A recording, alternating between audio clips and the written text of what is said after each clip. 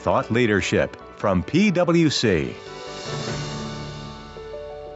Welcome to PwC's Accounting Podcast.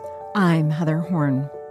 Today's special episode is focused on a hot topic, Pillar Two taxes, a topic that we've discussed before, but one that warrants an update given recent developments and its potentially broad impact.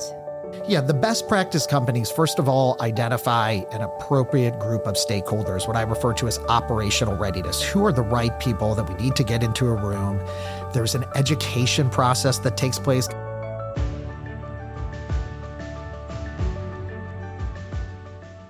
Joining the podcast today is Doug McHoney, PwC's International Tax Services Global Leader and also a fellow podcaster. Doug hosts the Cross-Border Tax Talks podcast, where PwC partners and guests discuss tax developments at the U.S. and global levels. In true podcaster form, Doug also took me out of the host chair and put me in the guest seat on his own podcast. Be sure to link to that episode in the show notes. And if you enjoy hearing Doug today, I definitely encourage you to check out more of his content. But in the meantime, it's all about Doug's perspectives on Pillar Two and how it will be impacting companies in the near and longer term. With that, here's my conversation with Doug.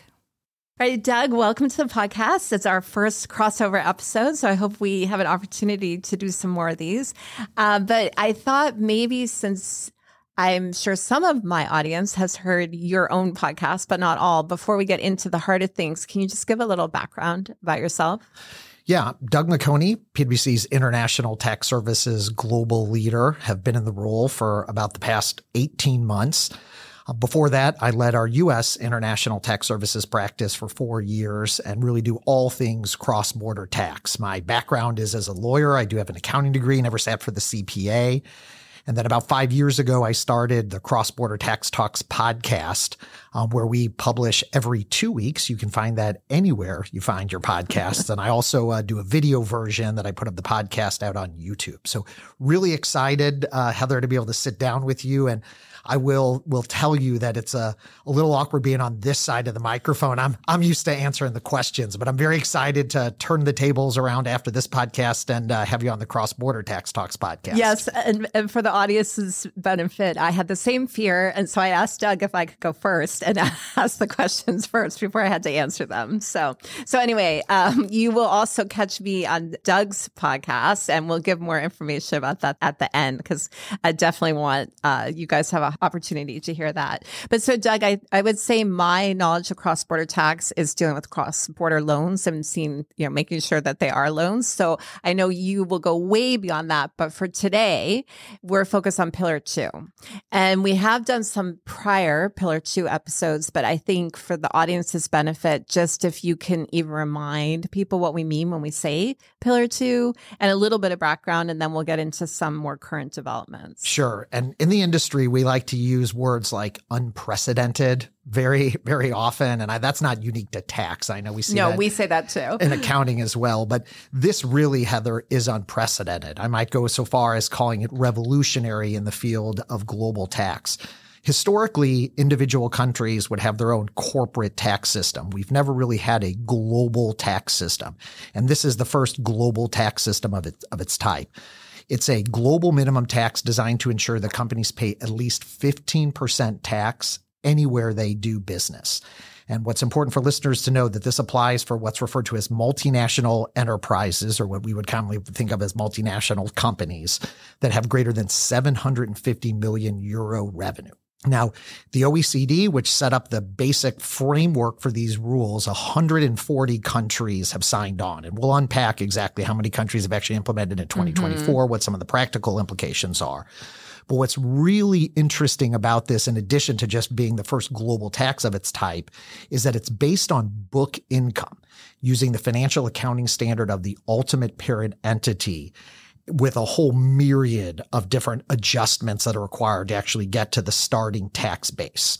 It applies to branches, partnerships, corporations. And what's particularly important to know given this is an accounting podcast, is that if there is an entity that's immaterial, that doesn't matter for Pillar Two. Companies still have to do the compliance and the calculation for all what is referred to as constituent entities. And we'll talk a little bit more about what constituent entities are.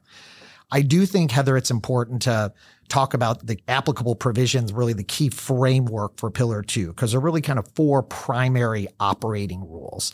The first is an income inclusion rule. And for your listeners that are familiar with the U.S. tax GILTI, which generally allows a parent company to collect a top-up tax from its subsidiaries, the income inclusion rule in the Pillar Two framework is really similar to GILTI. However, again, it's based on book income. There is no jurisdictional blending. It has to be done on a country-by-country basis, or actually a constituent entity, and then you aggregate the countries together. That income inclusion rule is generally effective for 2024 for those implementing jurisdictions. Another important piece is what's referred to as the undertax profit rule. This used to be called the undertax payment rule when it was based on payments. And generally what the undertax profit rule does is that it allows a subsidiary to collect a top-up tax either from its parent or one of its brother-sister companies. Now, there's all kinds of questions with respect to taxing authority and dispute resolution, but the framework sets out this undertax profit rule will apply starting in 2025 and could potentially allow an implementing jurisdiction that sits below, let's say, a parent company that has not adopted these rules like the U.S. to potentially collect a top-up tax. Now, there's all kinds of exceptions and particular safe harbors, but important to know, income inclusion rule allows a parent to collect from the sub. The undertax profit rule allows a sub to collect from really anywhere in the group. And that's 2025. That will be mayhem when that kicks in. The other third piece is what's referred to as the qualified domestic minimum top-up tax. And the OECD wanted to allow jurisdictions to effectively collect the top-up tax from itself. In other words, instead of allowing a parent company to collect a top-up tax from a sub or a brother-sister company to collect the top-up tax, it effectively allows an implementing jurisdiction to implement its own qualified domestic minimum top-up tax based on the same framework of those rules, so that they're not ceding taxing authority to another jurisdiction. There's a fourth piece that's really less relevant called the subject to tax rule. That's more with a withholding tax type mechanism for developing countries. The ordering of these is important in that the QDMTT generally comes first. But what's interesting, Heather, about the QDMTTs in particular is that the OECD gave a lot of deference to implementing jurisdictions and how they bring in the QDMTT rules. Because just to remind listeners, the OECD generally provides guidance, right, or a framework of what the rules, but each jurisdiction has to go through their own legal process to implement these rules themselves. For the QDMTT. And before you keep going, just for our listeners who are trying to keep up, which tax is the QDMTT? The QDMTT is the qualified domestic minimum top-up tax that allows a jurisdiction. So first one. That goes first. That's the first one. And so it allows a country to collect the top-up tax from itself before then applying the income inclusion rule. And then the third in line is the undertax profit rule. Okay. All right. And this is the simplified version. Yes, I know. And it's just all these acronyms get so confusing so fast. So I might keep interrupting you for other ones. But yes. Okay. So go on. I'm sorry. You were explaining about the QDMTT, which just rolls off the tongue. It does really roll off the tongue. So the QDMTT generally allows countries that implement the QDT some deference in how they actually bring in the rules. The income inclusion rule, undertax profit rule, there's model rules, there's commentary, there's 3 sets of administrative guidance, but the QDMTT allows countries some flexibility in how they operate the rule. And what's really important for listeners to note is that the QDMTT can be based, instead of on the financial accounting standard of the ultimate parent entity, jurisdictions have the option of allowing that to be based on local statutory accounting, as opposed to U.S. GAAP or IFRS. And so you can imagine, just from a data perspective, that there's just an insane amount of information and data that's required, both for income inclusion rule, the UTPR, based on the financial accounting system of the ultimate parent entity, and then with the QDMTT, some jurisdictions may choose to base that on local stat. The reason for that, Heather, is that I think that the OECD acknowledged that some jurisdictions, just from an administrability perspective, may be challenged doing calculations. Imagine a U.S. sub or a U.S. parent with, let's say, a U.K. subsidiary or a French subsidiary or whatever. I think the thought is that it may be easier to administer if instead of it being based on U.S. GAAP for that U.S. parent, that it could be based on local stat. Now, interestingly, the UK, for their QDMTT, based it on the financial accounting standard of the ultimate parent entity, but we're seeing a number of jurisdictions use local stat. So countries have the option of how they want to do that. Yeah, and actually that can get very complicated quickly, right? Because given differences in these different gaps, you could wind up with, I guess, some amounts that are taxed effectively twice. Or otherwise, or in different periods. I mean, it's kind of mind-boggling when you start thinking about all the differences between the different gaps and then how that interacts with these rules. Absolutely. And then how jurisdictions deal with those gaps. In other words, does the qualified domestic minimum top-up tax just effectively turn off any income inclusion rule or UTPR, which I think in theory is the intention of the rules, but again, every jurisdiction will bring in the rules themselves and has to go through their own legislative process. And we're already starting to see some differences where maybe the QDMTT doesn't turn off the income inclusion or UTPR. So to the extent that there is a delta, there still could potentially be a top-up tax to the extent that that Pillar Two rate is below 15%. Maybe the last piece, kind of important puzzle piece, is something referred to as the 3-year transitional safe harbor. So the OECD wanted to provide taxpayers some flexibility in a transition to be able to actually get to these full, what's referred to as globe income calculation, the full Pillar Two calculation. So they will allow taxpayers to effectively use income as reported on a qualifying country-by-country report for the first 3 years. And there are 3 particular tests to be able to meet the transitional safe harbor, which is probably more detail than we need to get into for this. But many companies and taxpayers that we've spoken to are looking at trying to take advantage of the transitional safe harbor because theoretically it means less work than having to do the full Pillar Two calculations. And now that is just transitional, and there are a whole bunch of issues and complexities associated with that as well.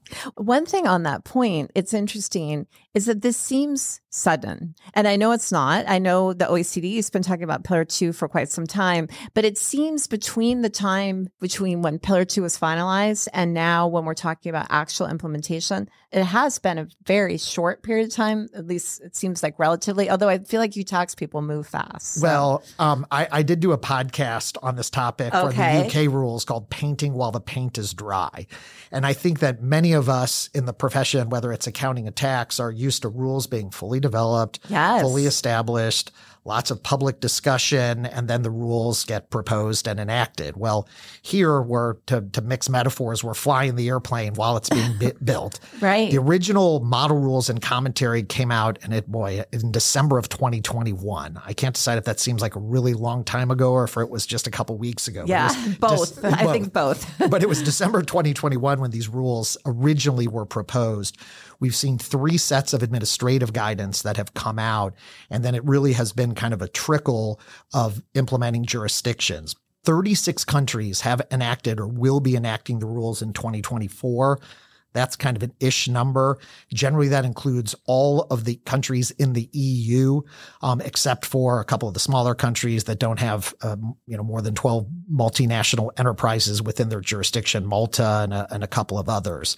But recently, it was disclosed that Poland, who is supposed to have the income inclusion rule effective in 2024, they did not get their legislation through their process, and because of constitutionality requirements, may not be able to do it now retroactively back to 2024. But where we are today here in early 2024, we have 36 countries-ish that have or will be enacting. A number of countries are still bringing their legislation in, and it will be retroactive. We're expecting in 2025, the OECD has said another 40 to 50 countries that will likely be enacted. And again, 140 countries have signed on. One important thing to note is that the U.S. has signed on to this, but will not be enacting these Pillar Two rules.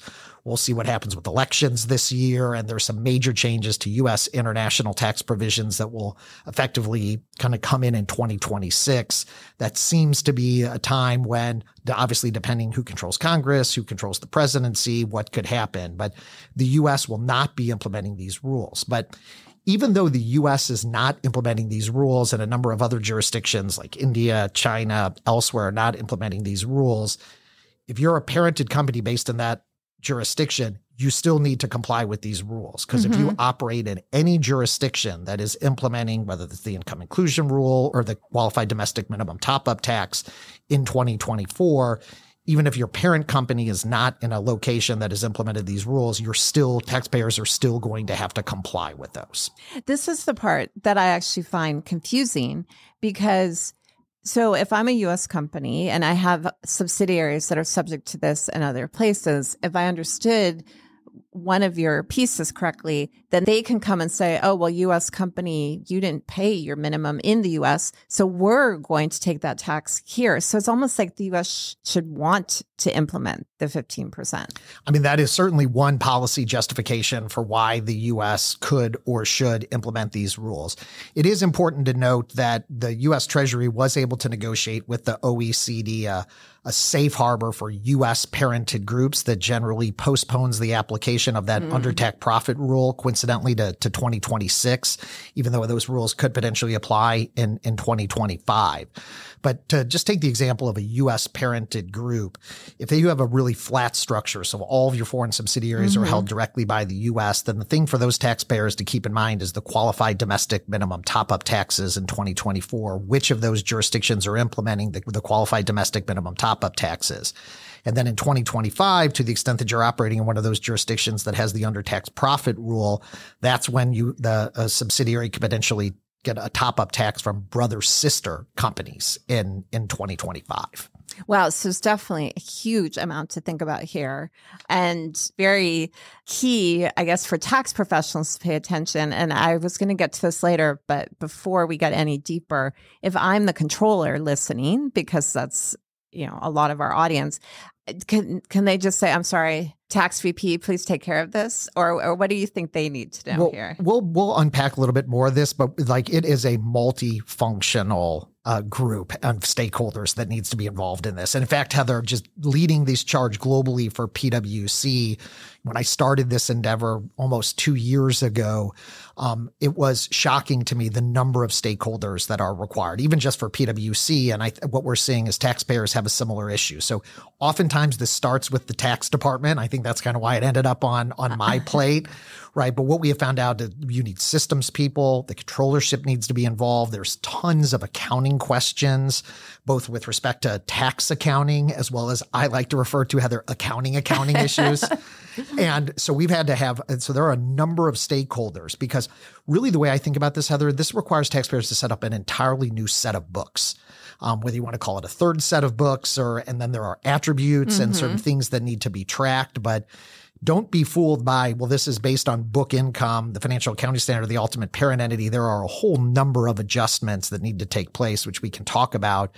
But for controllers, it's important to work with the systems people. It's important to talk to the tax people, because it really is a big lift to be able to get all of the data that's needed to even start the calculations. All right. And we can get to that at the end. I was just thinking it was also worth mentioning now so that people are not thinking, I'm going to go to the next episode and not stay tuned for the rest of this one. So I think we've started covering some of these terms, but maybe it would be helpful to go through some of those key provisions again and some of the mechanics of how this is going to differ from what existing practice is.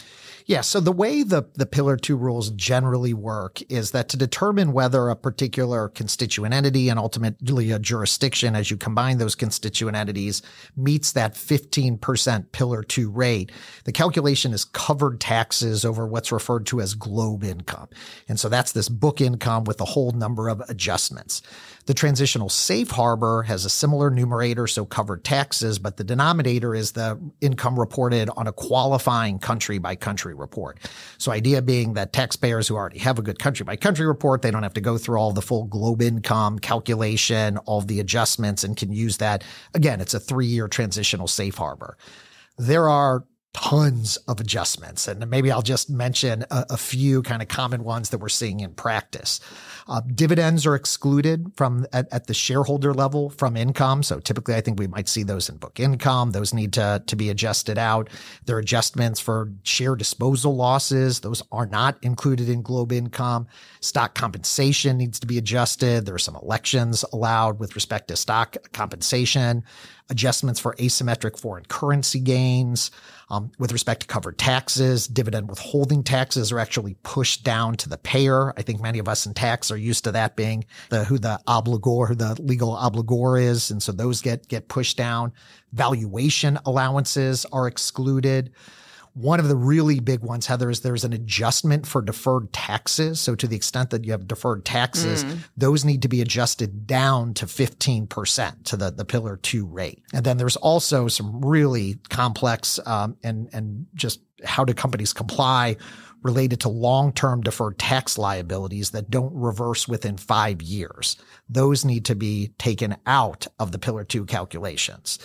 Now, the question is, and I've talked to a number of accounting people, is who's actually looking to see if there's a 5-year turn on long-term deferred tax liabilities?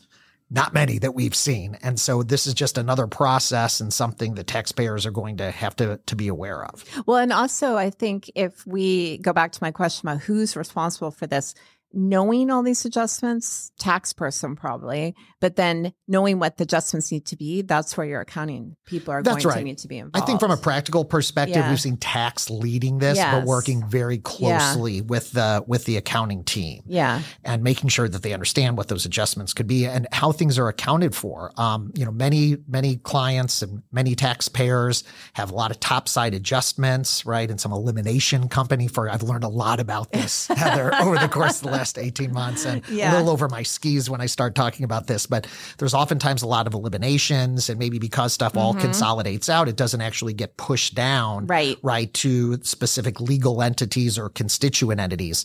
Well, under the Pillar Two rules, those all need to be pushed down. And so, it's really, obviously the tax people are not going to be familiar with what may sit at that Elimco or whatever. And so really critical that you're working with the tax people are working with the accounting team to figure out how they push that down. Maybe a couple other points on the mechanics and the provisions that I think are relevant for people on the numerator with respect to covered taxes. There's a question, or there's this concept in the Pillar Two rules that relates to tax credits. And generally, refundable tax credits are considered good Pillar Two taxes, and non-refundable tax credits are considered bad Pillar Two taxes. And so if you have a non-refundable tax credit, that generally comes out of the numerator and gets added to the denominator for the purposes of the Pillar Two calculation. The practical implication of this, and let me give an example, is for a U.S. subsidiary, let's say of a foreign parented group. Let's take a UK parented group where the U.S. is taking advantage of the research and development tax credit, the R&D tax credit. That is a non-refundable tax credit. Interestingly, in the UK, they have an R&D credit that is refundable. But so if you're a U.S. company, whether foreign parented or U.S. parented, whenever the undertax profit rules kick in, if you're taking the R&D credit, and other general business credits could be impacted by this too, then that R&D credit is generally not considered a good credit for purposes of Pillar Two. It comes out of your numerator and then gets added to the denominator. And what that means is that companies that, even though the statutory rate in the U.S. is above 21%, we're seeing a lot of examples, and you add 4 or 5% for state, we're talking 25, 26. It is very common where the U.S. Pillar Two rate, because of this refundable versus non-refundable credit, causes the Pillar Two rate to fall below 15%. Now, again, that's just an example with the U.S. The Pillar Two also brought in something really kind of specific for the U.S. for the Inflation Reduction Act. Yeah, that was one of my questions. Green energy credits. Yeah. To the extent that a credit meets the definition of a transferable credit, this was something that was introduced into administrative guidance that came out in July of 2023. Those Inflation Reduction Act credits generally are good credits for Pillar Two and would potentially not significantly dilute your Pillar Two rate. But it's also important to remember that These are just model rules, the commentary, the administrative guidance. What we're seeing in practice is that as jurisdictions start to enact the rules, they may, whether it's intentionally or unintentionally, deviating from some of these exceptions, maybe not bringing in certain aspects of the Pillar Two guidance. So despite the fact that there's this guidance that the OECD has put out there, it's also very possible that a jurisdiction may not incorporate all of that guidance. And so you really have to go country by country to see what rules apply, how they apply, and what implications do they have on a particular taxpayer's fact pattern. So I probably should know the answer to this question, but refundable tax credit versus non-refundable tax credit, what is sort of the key difference there? I think the intention of the OECD was that above the line versus below the line, kind of based on these accounting principles. But for those that aren't as familiar with, like, generally a refundable tax credit allows a company to be able to then, if they cannot use the tax credit to reduce their actual taxes, they can then go get a refund from the government. Yeah, get cash, basically. So I think I'm going to chime in. So for our listeners, we probably would have referred to those previously as just like cash payment. Right. Or cash. So that is the type we're talking about. And then that, I guess, ties together why specifically then for the IRA, we were talking about these transferable credits, because that was a whole new concept, right? Yeah. And the concern that U.S. Treasury and the U.S. administration had was that companies would be taking advantage of these massive green energy credits under the Inflation Reduction Act, and then potentially some other country, if it was a U.S. subsidiary of, let's say, a Korean parent or a German parented group or whatever the case, could then collect the top-up tax based on, the incentive that the U.S. was trying to encourage for green energy. And so really was a big step. And I think it's important just for companies that are located in a non-U.S. parented group to make sure that their particular country's rules have incorporated those transferable tax credits into their domestic legislation to make sure that they're not going to potentially owe a top-up tax in the U.S. Yeah, the other thing that's interesting here that struck me as soon as you started talking about this is we've also previously talked here on the podcast about the other EU rules, the foreign subsidies regulation, which also require, if you have various types of government subsidies, then additional reporting and an additional process. So again, these government subsidies are, I know you're talking about them in the context of tax, but they are subsidies as well. So it is interesting to see them popping up in a few different places. So one other question then on sort of these adjustments and otherwise is, we talk about this 15% minimum tax, but then within the U.S., we do have the CAMT. So that seems like we should automatically meet this 15%. So can you just explain the interaction of those two things? This is a very common question and misconception because when that rule came out, when that rule was initially proposed and then enacted, it was called the book minimum tax. Right. And I think many were like, well, this must be a Pillar Two book minimum tax. And it is based generally on 15%, and it's based on book income. But unfortunately for taxpayers, Heather, that is where the similarities end. It is a completely different tax base based on applicable financial statement income for CAMT, as opposed to this based on the financial accounting standard. The adjustments are different. It needs to be done on a jurisdiction by jurisdiction basis, just really completely different rules. One trap for the unwary, if there are taxpayers that are in the CAMT, the book minimum tax, it's referred to by all different types of acronyms and things, is that the CAMT is really just a timing difference, as it's really like an alternative minimum tax, right? And generally creates a tax credit. So if you end up in the CAMT in 1 year and then the following year you're out of the CAMT, you can use those credits to reduce your U.S. tax liability in future years. Those tax credits, Heather, are not refundable. And so to the extent that if you're a non-U.S. parented group, operate in the U.S., have a CAMT, you pay the CAMT in 2024, and then in 2025, you end up getting a refund. You may be getting a reduction of your U.S. tax that you then just need to pay a top-up tax to whoever that ultimate parent entity is. So there are a number of things that taxpayers can do proactively to stay out of the CAMT through methods changes and timing and that kind of thing. So really important for taxpayers to be mindful of. If you're subject to the Pillar Two rules, you probably don't want to be in the CAMT if it is somewhat in your control. Yeah. So some tax planning opportunity perhaps there. And definitely seems like a lot to think about. And I guess Doug, you said this before, but I think it's an important point. We haven't really seen how this is going to work in operation yet, right? Because we have our 36-ish countries for 2024, more coming in 2025. But how this actually operationalizes with respect to dispute resolutions, with respect to actually filing requirements, the OECD has put out what's referred to as the Globe Information Return. It really is more like a list of data requirements, frankly, than what I would consider a traditional tax return. The qualified domestic minimum top-up taxes, which again come first in priority, that each individual jurisdiction may be able to enact themselves. There's really no guidance on what those forms should look like. So very likely that each jurisdiction could have different forms, and obviously depending on the local language or whatever that case may be.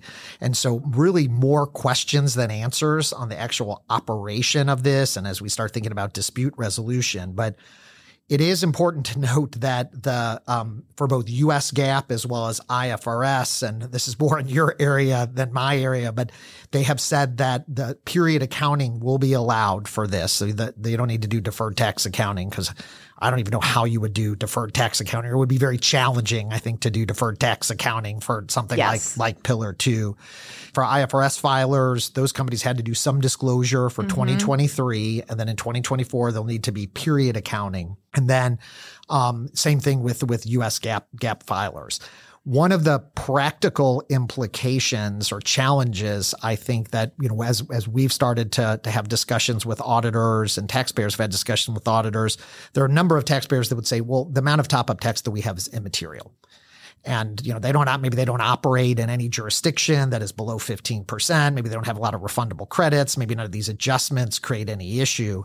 And so I think the challenge for both filers as well as auditors is, how do you establish immateriality for a tax that never existed before without actually showing what those calculations are? And so, my advice is for folks is to talk to your auditors, start those discussions.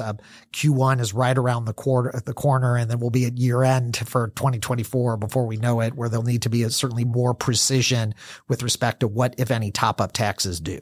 Well, so I think that's a helpful point. And I think it's also interesting because as we talk about this is so different than what we've historically thought of from a tax perspective. And so if I am a company that's listening to your warning and saying Q1's coming, we mentioned very briefly some of the considerations, but really as you're talking to companies that are overwhelmed by all these different terminology, all the different countries, all the different potential sort of flavors of implementation here, where are you telling them to start? Well, I think there's a number of different places that can start. One of the things that I learned is that taxpayers take a variety of different approaches on how they're going to start, which is okay. And some start with more of the data, the operational readiness aspects. Some have started doing initial modeling. Some companies are looking at their structures. But the first place that I always suggest that taxpayers start is to really do what is referred to as a constituent entity analysis. And what that means is who's got a file where and what potential entities, again, partnerships, pass-through, branches, what constituent entities are potentially in scope. There are special rules that apply for joint ventures. There are these things called partially owned parent entities, POPE, some more acronyms for you, Heather. There's MOCs, minority owned constituent entities.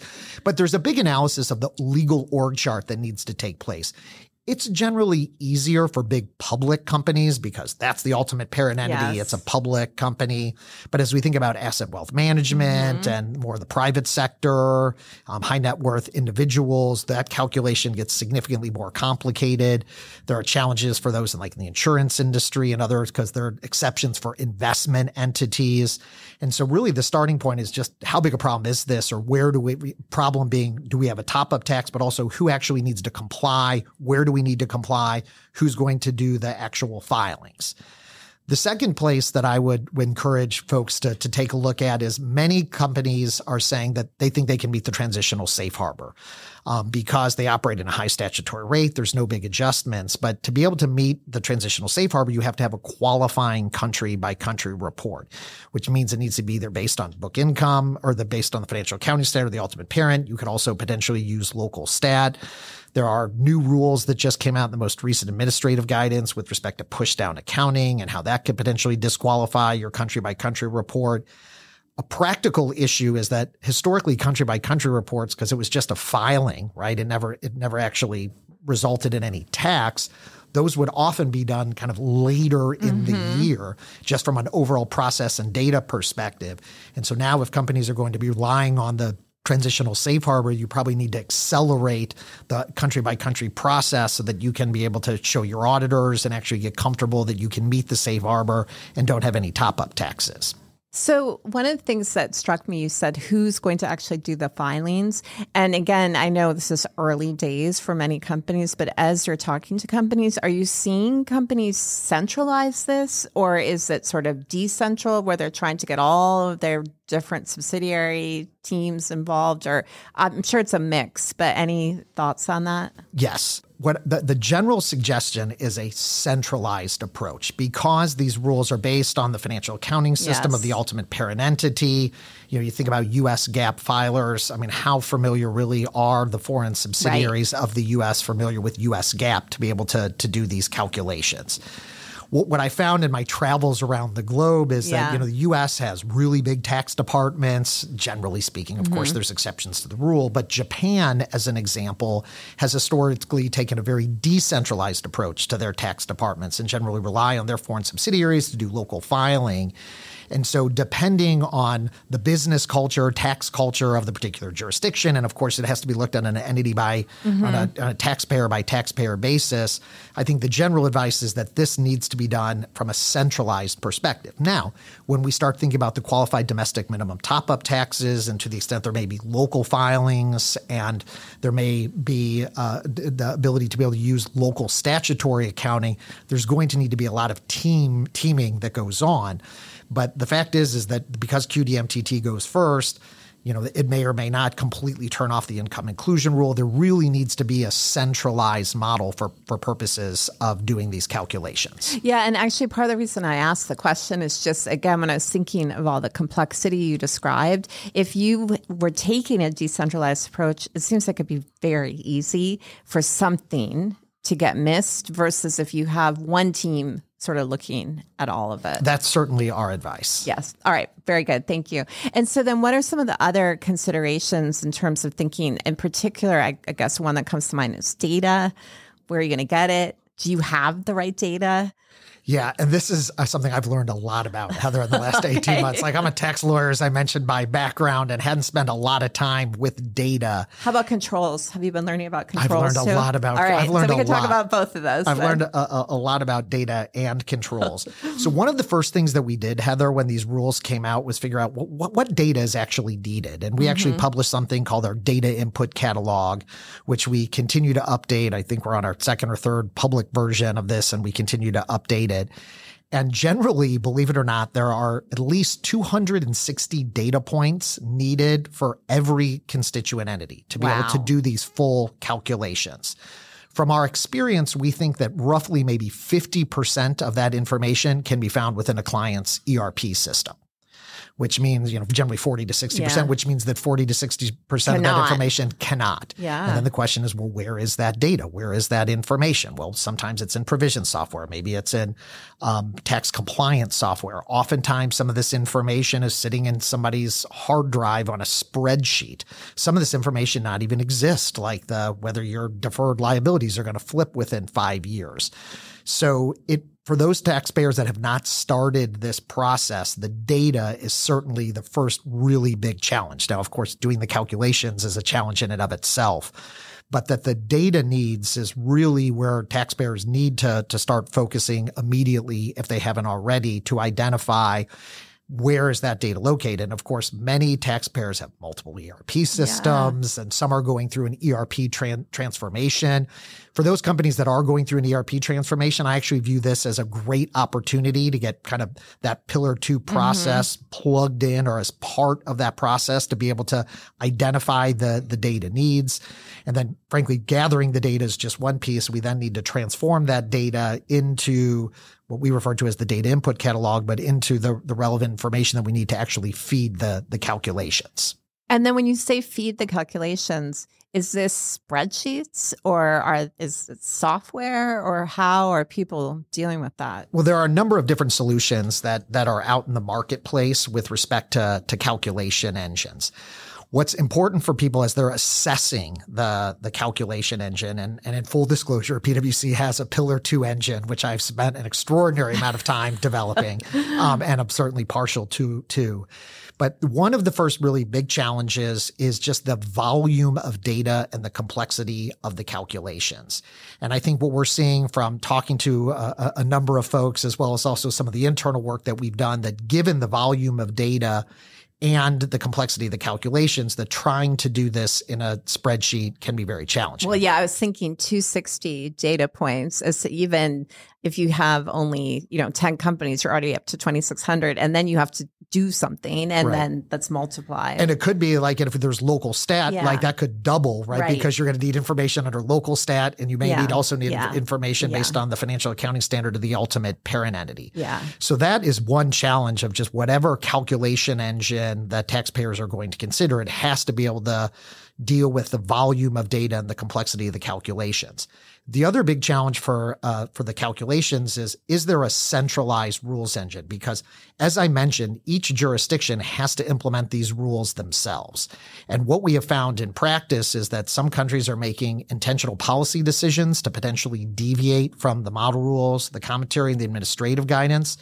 Some jurisdictions, just because of the nature of the way their constitutional or legislative process work, may not be able to incorporate, let's say, the administrative guidance that just came out in December of 2023. That may not be able to be automatically included into their domestic legislation. And so there will be differences that occur between these rules with different jurisdictions. And so for those taxpayers that are trying to do these calculations themselves, like, do you really have tax technical experts in all of these various countries to help understand what those rules are? We're also seeing in the market that, there are some kind of DIY type approaches where you kind of get an empty box and taxpayers are effectively required to build those rules. I will tell you from experience working with our over 150 countries, and particularly the 36 countries that have implemented, it's challenging. And we have incredible subject matter specialists around the globe. The last important piece to consider when considering a calculation engine is how are these rules going to be updated? And because this is not going to be stagnant, right? No. That we've got administrative guidance that came out in December. The OECD said that future administrative guidance, and then each country is going to have to go through whatever their process is to incorporate that future administrative guidance. So who's going to be keeping up with those changes, right, for purposes of the calculation? And not surprisingly, our Pillar Two engine incorporates all of that with the centralized rules engine, and it's a graph database to deal with massive amounts of data. All right. Well, this was not a planted question. I literally did want to know what you were supposed to do. So it's very interesting to hear that. So then we did sort of talk about this, but I think it's helpful to now, with all this additional context, take a step back and say, okay, now I'm the controller. I've heard all this. I'm in a panic. So I call my tax VP. But what should be happening? Like, if you're thinking of a best practice company right now, where are they? And what would you say to companies who kind of need to catch up? Yeah, the best practice companies, first of all, identify an appropriate group of stakeholders, what I refer to as operational readiness. Who are the right people that we need to get into a room? There's an education process that takes place because you bring controllership, you bring in the systems people, and they are like, what in the heck are you tax people talking about? And not everybody, which is a shock to me, Heather's that excited to talk about tax. And when you put tax on the calendar, people may not be that excited. Although I don't know, once they start this conversation, they might get a little worked up. So starting with operational readiness is a critical component, and then working through and thinking through what data is needed. Can we meet the safe harbor? So some initial modeling, some kind of high level to start bucketing the potential constituent entities. Can we meet the transitional safe harbor? Can we, do we have to do the full globe income calculation? And really starting to think about what data needs and then what processes need to potentially be able to change, to be updated. For example, as I mentioned, the country by country, kind of accelerating that process, really putting in a roadmap for how are we going to address this. And then once that data is gathered, then doing those calculations more at a more granular level and starting those discussions with auditors, particularly for calendar year, I would highly encourage, because, Q1 will be here before you know it. I know a lot of companies are focused on year end. And then really when we get to year end, making sure that, that first provision for Pillar Two is as accurate as it can be. And then finally, really thinking about a calculation engine for purposes of provision, for purposes of a compliance grade calculation is really something that taxpayers should really start to consider to make sure that they're partnering with the right service provider, technology, or even if they're trying to do it themselves, and making sure that they have those capabilities given the complexity of the rules and the dynamic nature of the rules. So maybe getting close to the final question, if not the final, one of the things that I often hear from my tax colleagues is that pretty much anything you do from a business, you should be thinking about tax as well. And it seems after listening to this, the number of potential business implications has to go far beyond what we've talked about today. So what are some of the things that you would say this needs to be sort of as soon as possible built into the process? Well, I will tell you, the Pillar Two implications should be layered into every business transaction. See, I knew you were going to be like every other tax person. Right. Well, it's the biggest expense on any company's income statement, right? Generally, taxes is the biggest. And this really is just like a third or maybe even a fourth dimension that companies need to think about. So, for example, due diligence, if companies are doing deals, understanding the impact of Pillar Two on a future ETR calculation. And that's hard because we don't have a lot of the data. We need to make a number of assumptions. There are also, Heather, transitional rules that apply for transactions that occurred starting in December of 2021. So even though these rules don't actually apply until 2024, the OECD was concerned that taxpayers may try to do proactive type planning, for example, to create book step-ups as an example to potentially reduce their Pillar Two. And so to the extent that there were potentially intercompany asset transfers or other similar transactions that occurred since these rules were proposed in December of 2021, those could impact the Pillar Two calculations and ultimately the amount of Pillar Two tax that's owed.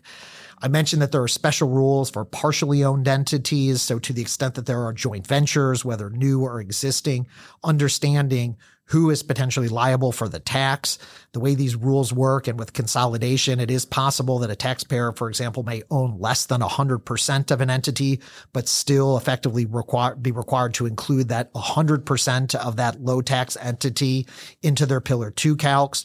So presumably you might want to have a discussion with your joint venture partner to say, hey, I'm paying 100% of a top-up tax when I own less than a percentage point.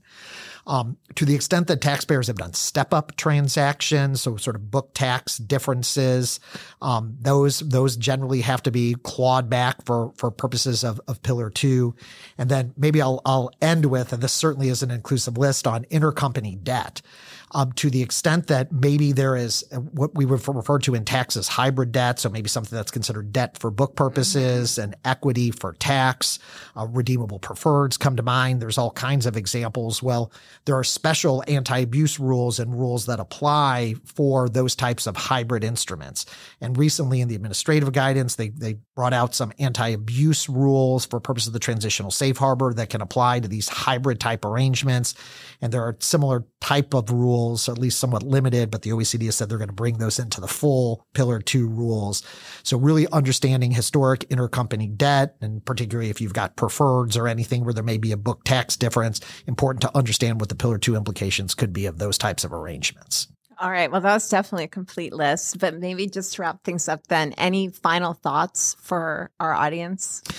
I think the final thoughts are, this is a challenge for everybody. I think this has been a big challenge for service providers, as well as for the actual taxpayers about really putting together the appropriate expertise. And so for those that feel overwhelmed, all I can say is I empathize. If you haven't started, you probably need to start immediately. I think there are some fiscal year taxpayers that maybe have waited a little bit because they feel like they have some extra time. But the amount of time that we've seen on just the front end data side, depending on how good a shape your data is in and your country by country report, can take a lot of time. So start early, bring in those right stakeholders, and know that everybody is going through this together.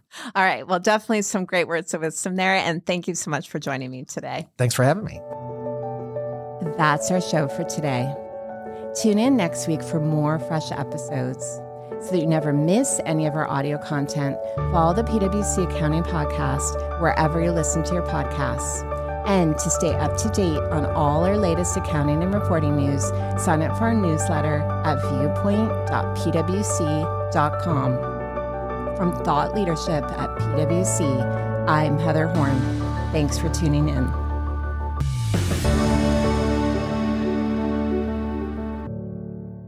This podcast is brought to you by PwC, all rights reserved. PwC refers to the U.S. member firm or one of its subsidiaries or affiliates, and they sometimes refer to the PwC network. Each member firm is a separate legal entity. Please see www.pwc.com/structure for further details. This podcast is for general information purposes only and should not be used as a substitute for consultation with professional advisors, including accountants and lawyers.